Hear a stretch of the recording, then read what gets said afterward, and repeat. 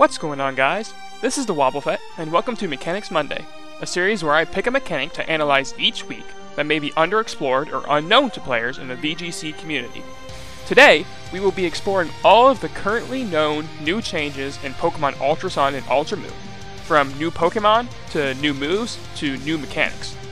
Because this is new content, I do want to caution that there will be very minor spoilers, but I won't show any of the cutscenes from Ultra Sun and Ultra Moon or talk about the plot at all. A huge thanks goes to Nexus on Smogon for compiling the list of confirmed mechanics changes in the Ultra Sun and Ultra Moon Battle Mechanics research thread, which you can check out yourself in the description below. First up, as most of you probably know, 3 competitively relevant Ultra Beasts were introduced: Naganadel, Stakataka, and Blacephalon. If you remember my Mechanics Monday on Beast Boost, you'll remember that there is no such thing as a Beast Boost tie, and that there are certain mathematical deductions you can make just from knowing an Ultra Beast's base stats alone. Stakataka is a great example of this. Many players have already recognized that by giving Stakataka a lonely nature and dropping defense IVs, it can get an attack Beast Boost, which is beneficial due to its powerful Gyro Ball. To clarify, the exact IVs here are 16 or 17, not 14 or 15. Remember, because of the Beast Boost order rule, attack is prioritized when attack and defense tie. If Stakataka gets an attack Beast Boost, that also means it's not using minimum speed, which impacts Gyro Ball damage on some Pokemon, and it also means Stakataka is forced into specific physical bulk. Another example of this property in action is that Naganadel cannot realistically get a special attack Beast Boost without using a modest nature, which means you can determine Naganadel's nature if it ever takes a KO. I've left these and other kinds of mathematical properties related to the new Ultra Beasts in the description below. Speaking of the Ultra Beasts, Blacephalon's new move Mind Blown also has some interesting properties. You can kind of think of it like a 150 base power Lava Plume that has high jump kick recoil, but there's a little bit more to it than that. To start, Mind Blown always rounds up its damage, unlike what usually happens in Pokemon. This means Blacephalon can never use more than 2 Mind Blowns in a game without something like Heal Pulse helping it out. Mind Blown always takes recoil damage, unless the move outright fails. For example, if all 3 Pokemon on the field use Protect, Blacephalon still takes damage from Mind Blown, which really hurts its viability as a move in VGC, in my opinion. However, Blacephalon doesn't take any damage if it was the only Pokemon on the field after using Mind Blown because the attack failed. Something similar would happen with Kyogre's Primordial Sea and the move Powder as well. Additionally, Mind Blown inherited a bunch of the properties of Explosion. In addition to not being usable in Damp, if you end the game with a Mind Blown and all Pokemon are knocked out, the Blacephalon player will lose the game, just like Explosion.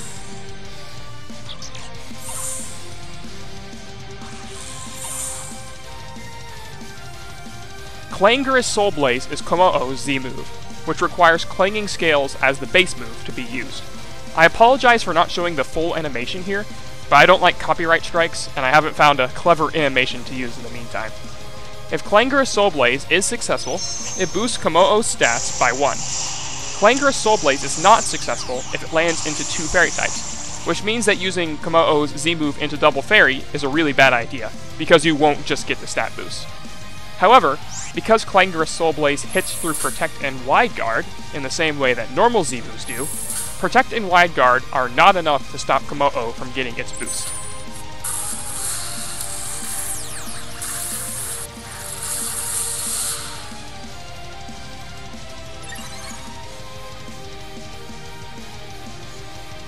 Splintered Storm Shards is the signature Z move of Lycanroc, which is based off of Stone Edge. Any form of Lycanroc can use the Z move, so you're not just restricted to using Dusk form Lycanroc or anything like that. After this move is successfully used, terrains are removed from the field, and that's all.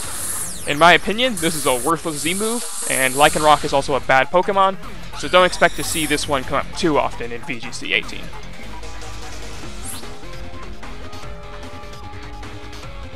Although I've already done a video on Wide Guard, it bears repeating that Wide Guard now reduces the damage of Z moves to that of regular protected damage. For example, if Landorus T goes for a Z Earthquake into Aegislash after Aegislash used Wide Guard, Aegislash takes reduced damage from the Z move. The base of the Z move doesn't matter here. Z Earth Power would also be reduced, for example. Additionally, Wideguard offers this protection to the partner as well, which means Wideguard as a whole got super buffed in Ultra Sun and Ultra Moon. If you'd like to see this interaction more thoroughly explained, check out my mechanics short on Wideguard, which is down below in the description.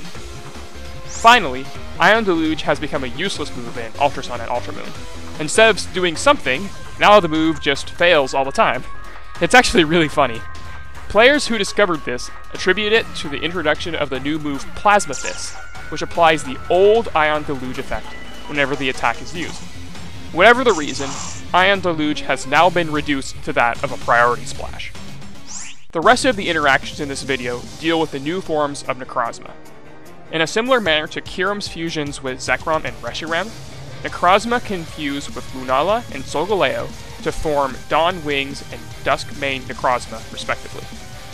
Both of these Necrozma forms carry over the typing from Solgaleo or Lunala and keep Sunsteel Strike or Moongeist Beam, but they gain new base stats and use Prism Armor as their abilities. In addition to Solgaleo and Lunala, Duskmane and Dawn Wings can use the Z move variants of Sunsteel Strike and Moongeist Beam, which, like Sunsteel Strike and Moongeist Beam, ignore the opponent's ability in a similar way to Moldbreaker. For example, you could use Searing Sunray Smash to one-hit KO a Pokemon with Sturdy, or hit through Lugia's Multiscale. All Necrozma forms have access to Necrozma's new signature move, Photon Geyser.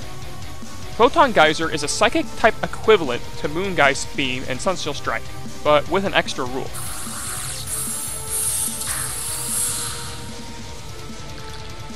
Photon Geyser is physical if the user's attack stat is higher, but it is a special attack if the user's special attack is higher. To clarify, if Photon Geyser is a physical attack because its attack stat is higher, then it deals damage calculated with the opponent's defense. In a similar way, if Photon Geyser is a special attack because its special attack is higher, then it deals damage calculated with the opponent's special defense. Importantly, Photon Geyser does not just consider the raw stats when it decides if it is physical or special. Boosts and drops are considered as well. That means that you can potentially turn physical Photon Geyser into special Photon Geyser by switching in Intimidate, for example, or do it the other way around with a Moonblast special attack drop.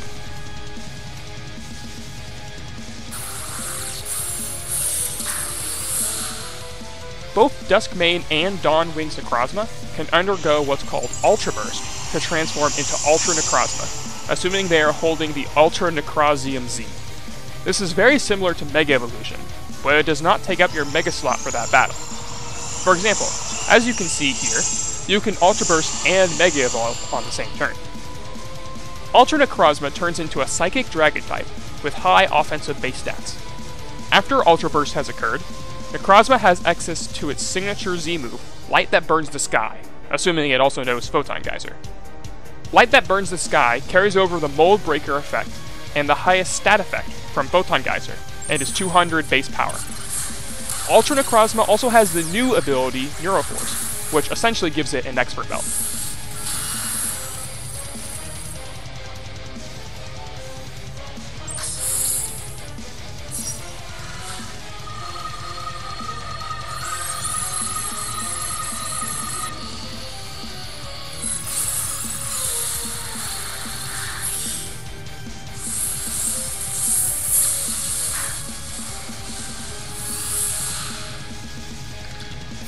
To be clear, when you Ultra Burst, you don't lose access to your Z move at all. You can Ultra Burst and still use another Z move, for example. However, because it does take the initial turn to Ultra Burst, Ultra Necrozma cannot use Light That Burns the Sky on the same turn that it undergoes Ultra Burst. And that's all for today's Mechanics Monday.